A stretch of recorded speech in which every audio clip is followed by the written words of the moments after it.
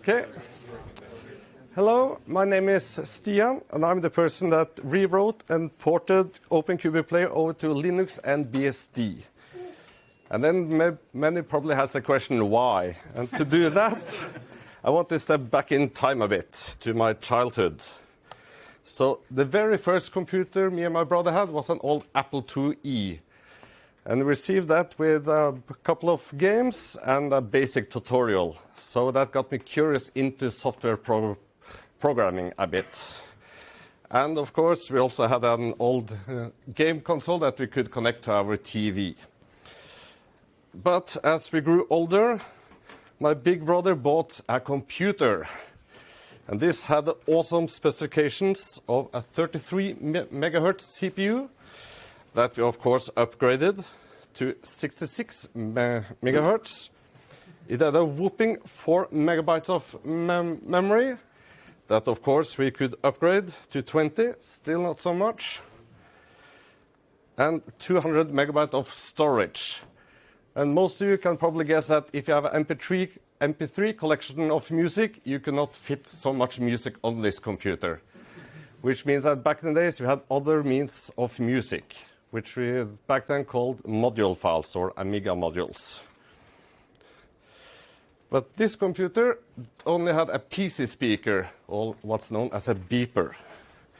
And I will do a little quick demo about how music would sound on such a machine.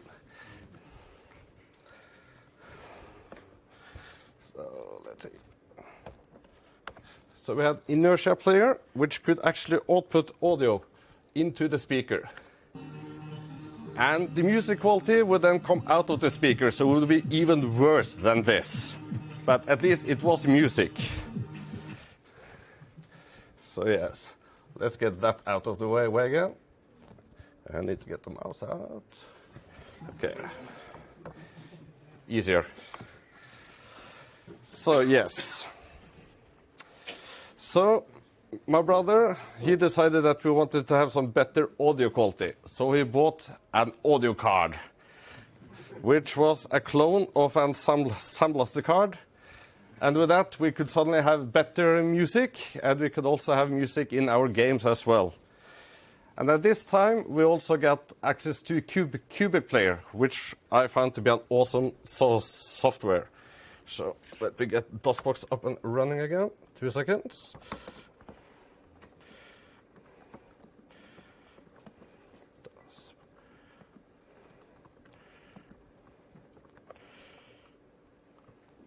So you would be presented with a file browser similar to like this. And your music would be presented with nice colors.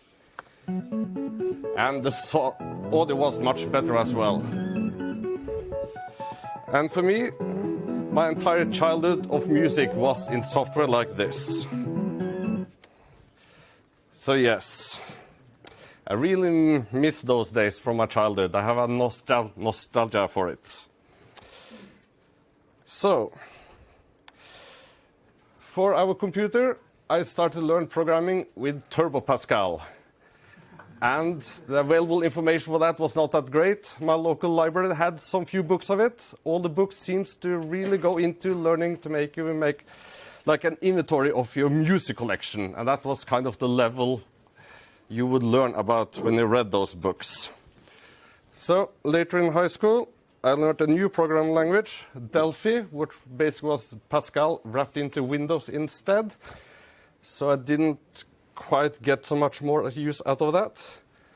But some friends in the class above me introduced me to Linux.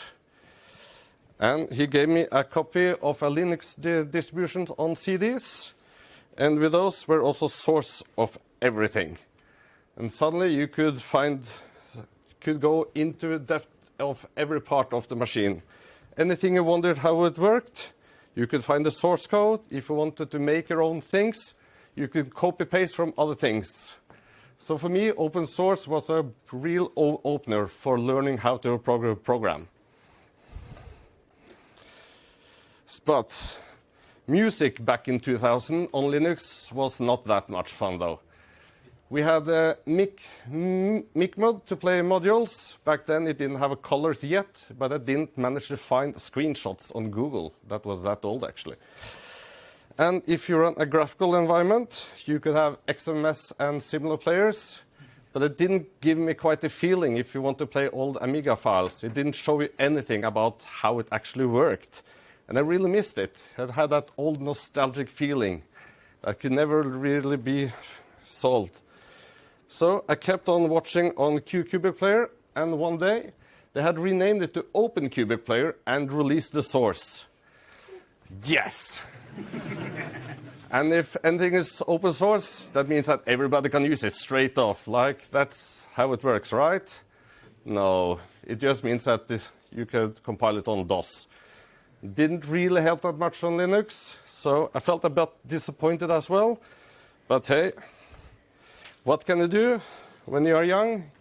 You download it and you take a look inside. And for me, what I did is that I started just with a blank project. And I started first to copy over the main function. But let's first take a little look of DOS. DOS is what many of you have never used. It's a disk operating system. And as the name implies, it has a file system API. So yes, but if you had graphics, that means that your software would talk directly to the graphic card. So that doesn't port well into Linux. Memory management, well, you had a 1 megabyte memory, but the program had access to the CPU, and they could change the memory maps. Same also when they come to programs being only 16-bit, but the programs could do whatever they want. They could change the CPU over to 32-bit mode. And DOS did not have anything or no knowledge of processes. It was just a single process. It was your software. And lastly, there's no sound API in DOS, which means that all software written in DOS talk directly to the sound cards. So if you had a multimedia software back in DOS, it means that you had to implement hardware support for everything, and that your multimedia program or game would be an operating system in itself when you compare it to modern standards. So yes. I started to allocate my main function, mains, and I copied that into a blank project. And see if it could compile. And first thing notice is lots of things can be removed. So for instance, to check if you had a virus infection in DOS, doesn't really matter. So that we could easily remove. So next dependency it got was to a list of initializers. And the first in this initializer was to configure all the interrupts. In Linux, we don't really need this, so lots of things we can simply remove. Next thing came on the list was actually support for DLL files in DOS, which is kind of special, since most people don't think DOS has DLLs, and it actually do not do that. But some C compilers had their own support for this. But hey, in Linux we have something similar. In libc, we can open SO files using some built-in functions in libc. So a lot of this functionality we could simply strip out and easily replace as well. So API conversions that had to be done. So DLLs we already mentioned. Those we could remap to libc's own implementation. Next thing on the list is graphical output. And in Linux, it's more common if you have a text mod application to use N cursors. Or if you run it in a console, you can actually get direct access to the buffers using some special devices. Keyboard input is also quite simple, actually, in Linux. We either use N cursors or you can read standard input. and you can map up all of the special keys and like up and down. Next thing on the list was the audio mixer routines. They were written in assembler. So those we will see in the next slide a bit. I had to rewrite them so they could compile with GCC. Audio hardware drivers. In Linux, we have the advantage that Linux can handle audio for us. And this we do either using Open Sound Systems or ALSA. Later, I also added support for X11 and SDL. So suddenly we have a big matrix of different inputs and output devices. And this also makes it possible to run it on quite large collection of different Unix-based OSs. But of course, things doesn't always work out. The first problem arrived when a person tried to run this on an old Mac, a really old one. It had an M68K CPU. And that has a different endian. And some of you probably never heard about an endian before, so do a quick introduction to that. So, first, if we have our memory as a long list of addresses, each address can store 1 byte. So, what do you do when you want to store 2 bytes into this system? Well, you can choose to have 1 byte before the other, and both are correct. This is called little endian and big endian. And different CPU architectures and file formats choose to implement different ones. And why they choose, I don't know.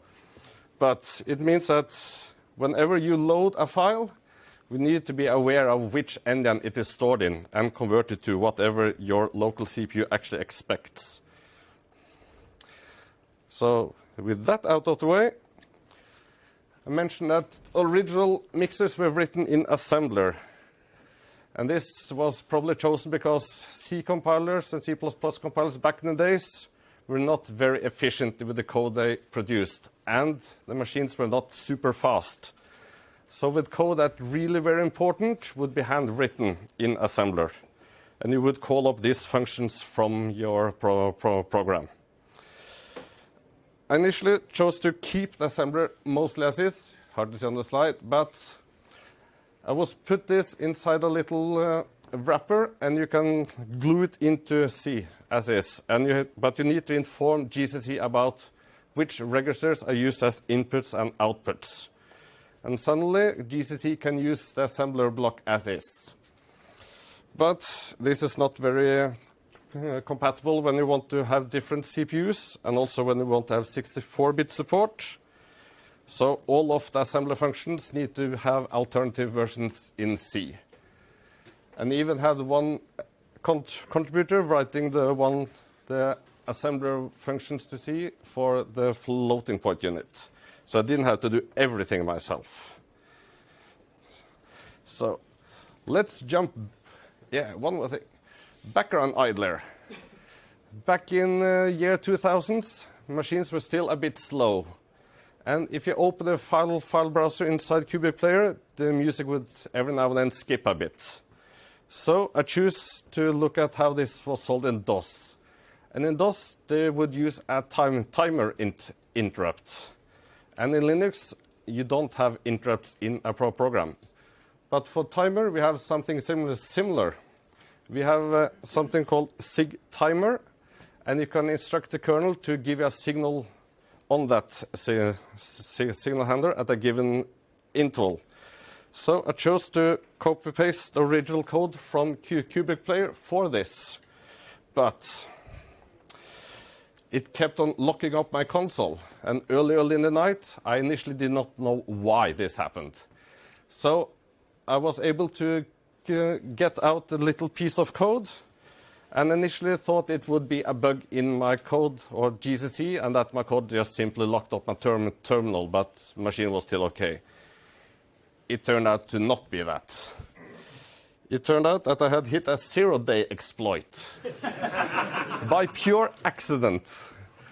So it turns out that the FPU is actually async with the rest of the CPU core. So when you do a store and restore of all the registers in the FPU, it doesn't happen immediately. It takes a little time before it actually happens. And what I did in the original code that I kept from DOS is I wanted to preserve the state of the FPU, because I didn't know if this was necessary to do or not in a SIG timer. And I had, by mistake, left out a little star, so the pointer was not dereferenced enough amount of time. So this code actually crashed, but the crash didn't happen immediately. It happened after the code returned back into the kernel space. And the kernel space exception handler routine didn't expect this kind of things to happen. So it kept on trying to restore the FPU over and over and over again. So you basically had a DDoS attack as long as you had a login access. So let's jump back in time to see how music used to be done before.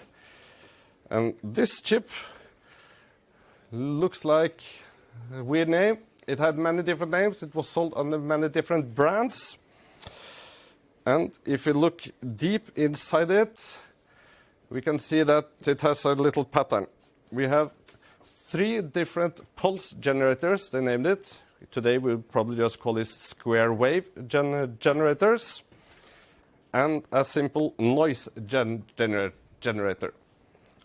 For each channel, you could choose to use the pulse generator or the noise, or both. They added what they named a global envelope generator. Very advanced name. Basically, it's a shape you can choose, and you can choose how fast this shape goes, and this can be used as your source for the volume adjustment. And each of the 3 channels could then choose one of these. To either choose the global envelope generator or a statically set volume. So how does this actually sound? Let's start a little demo program.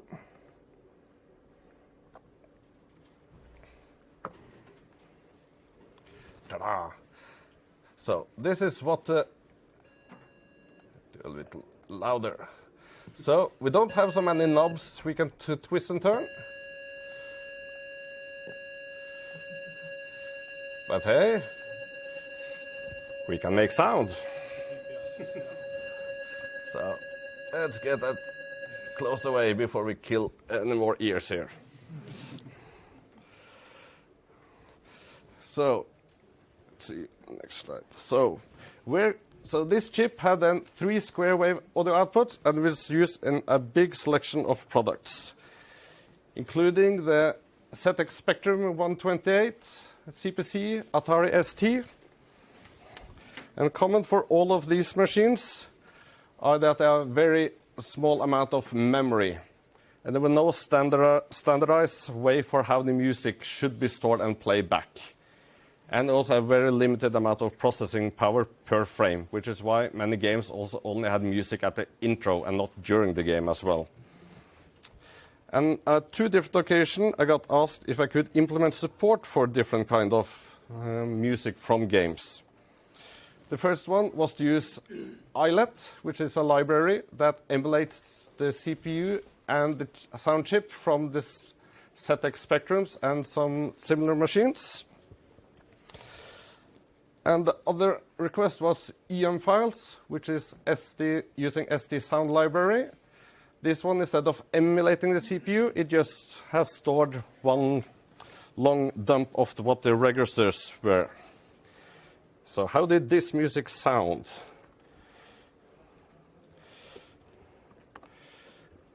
So,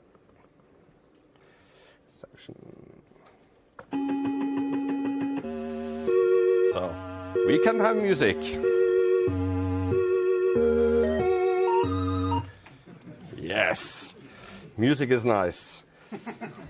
But how did they actually make this music? If we look into a dump of the music from one of those games, it's actually machine code. It was handwritten, And either the music composer need to learn how to make machine codes, or the music composer needed to cooperate with a programmer, and they need to cooperate for how to store the music and how it should be played back. So next up, the next iteration of sound chips happened with the Commodore 64.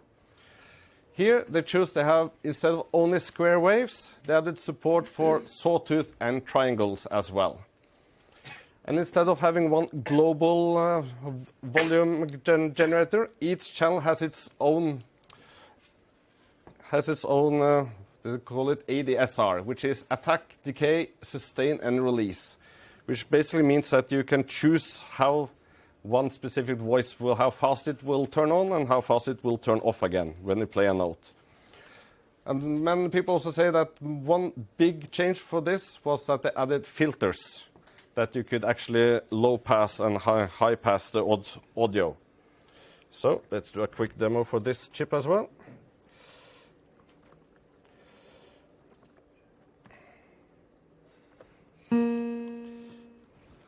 So suddenly we have way more knobs we can turn here.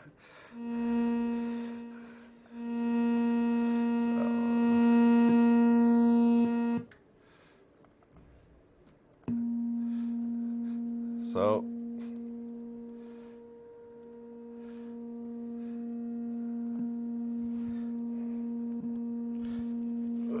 okay, so how did music sound then with the chip? And it was luckily that the music which played just recently was available on the Commodore 64 as well.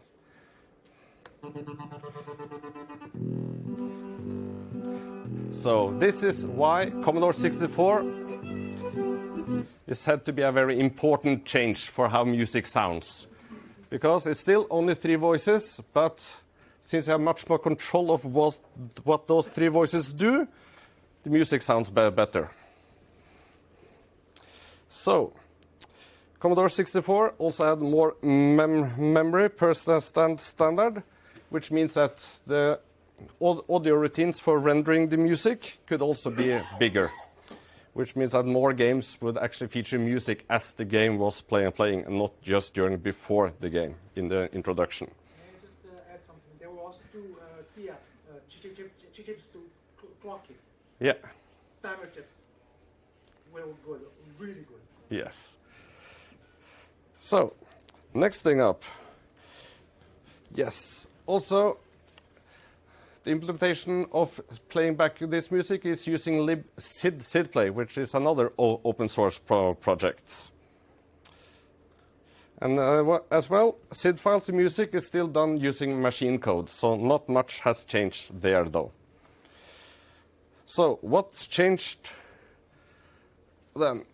In the PCs, we were starting to see something named OPL chips. And these chips would feature up to 9 channels. Each channels would have 2 operators that were working in the same frequency, but they could be offset to have different harmonics.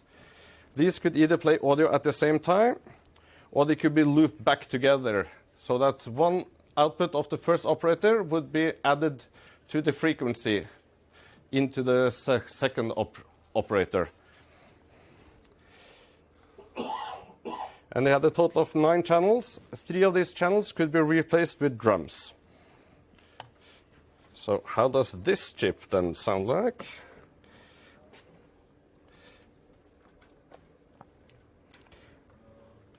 Suddenly we got even more knobs we can twist and turn.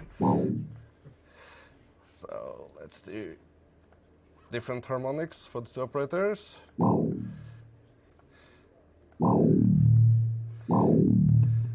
But one thing that changed a lot since Commodore 64 is that all of the sounds are based on sine waves. So let's do a super quick demo of what music sounds like with this chip.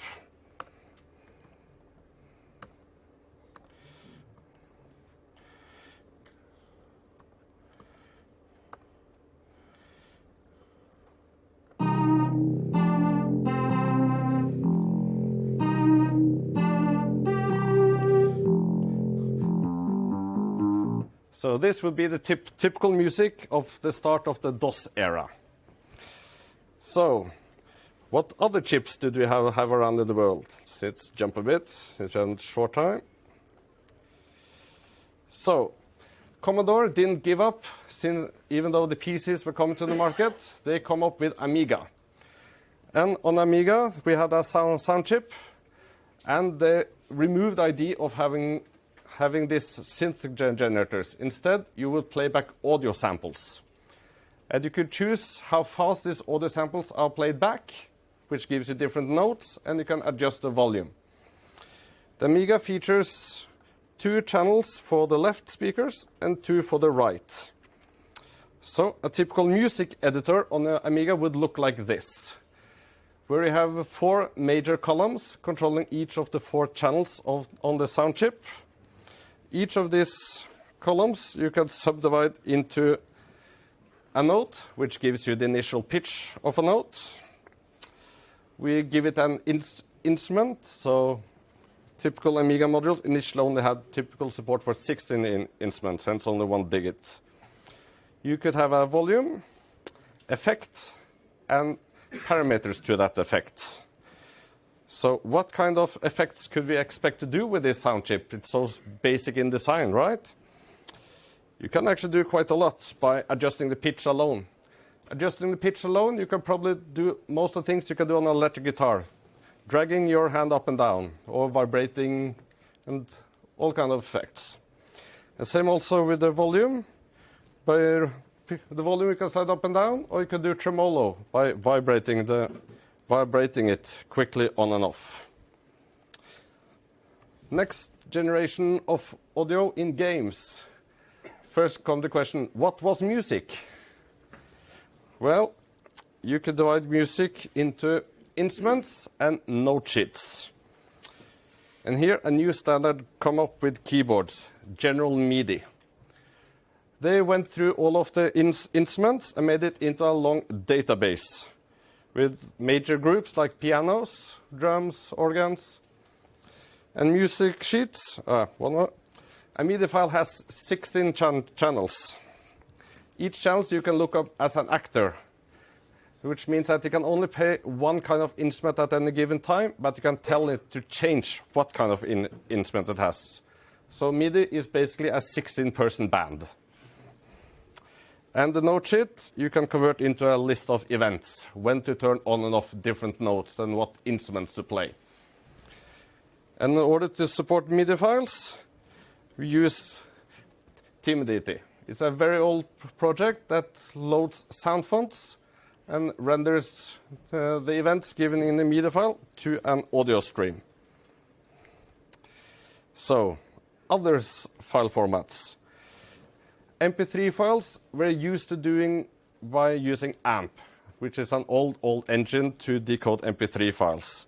It is buggy, and instead of bug fixing it, it was easier to just use libmod, which basically all these distros has installed anyhow.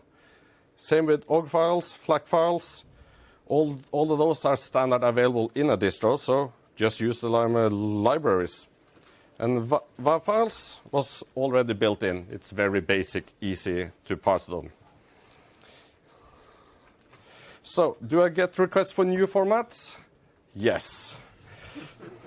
But luckily, many of them are already open source, and you can copy-paste in and out from them.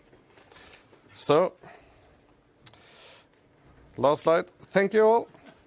And making your project open source is not a negative thing. It makes it possible for you to get feedback, bug fixes, and if you abandon the project, others can pick it up and convert it. So, thanks to the original authors of Cubic Players, contributors, and all different libraries that are open source that I either can use as is or copy-paste out of. And some example sources of music. Thank you.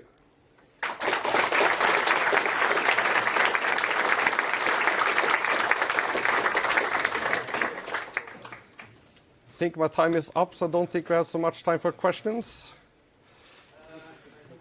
Yeah. So if you have any questions, you can either send them to FOSDEM or you can grab me out in the hall.